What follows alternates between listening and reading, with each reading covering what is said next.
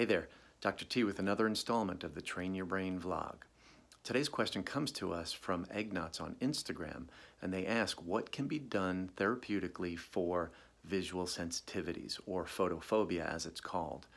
Now, there's lots of reasons people might have visual sensitivities, things like medication side effects, direct injuries to the eye itself, as well as certain medical conditions like thyroid disorders, including Graves' disease. So lots of reasons, but the primary reason we see visual sensitivities here is due to some type of head injury, most notably concussion and post-concussion syndrome.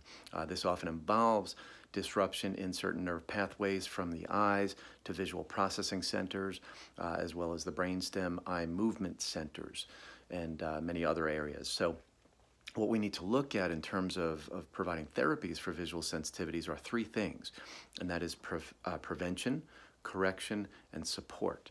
So prevention, what we want to do is we want to hopefully prevent the eye insult in the first place, or the brain insult in the first place, but also to preventing further disruption to certain visual systems and eye movement systems. And that can be done through things like glasses that are blocking certain wavelengths of light that might be irritating to the brain.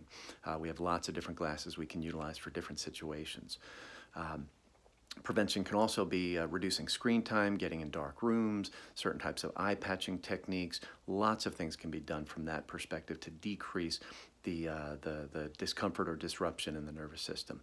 Now, correction, what we want to do from a correction standpoint is look at the systems that might be involved in this visual sensitivity.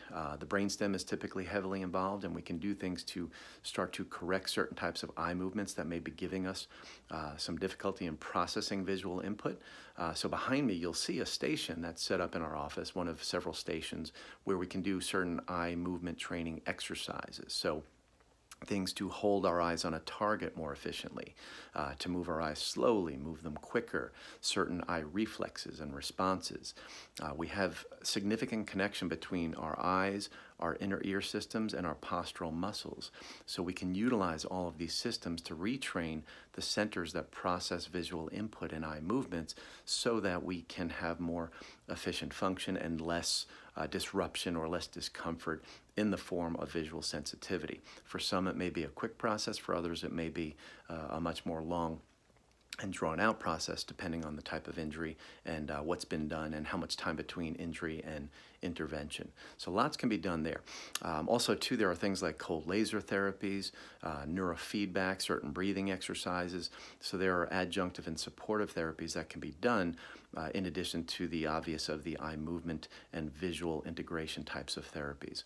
Also too, from a support standpoint, we have nutritional supplementation, things like curcumin, magnesium, essential fatty acids, etc. These can be all utilized to support the brain areas and healing in the brain that is necessary when it comes to quieting down the centers that are processing visual input.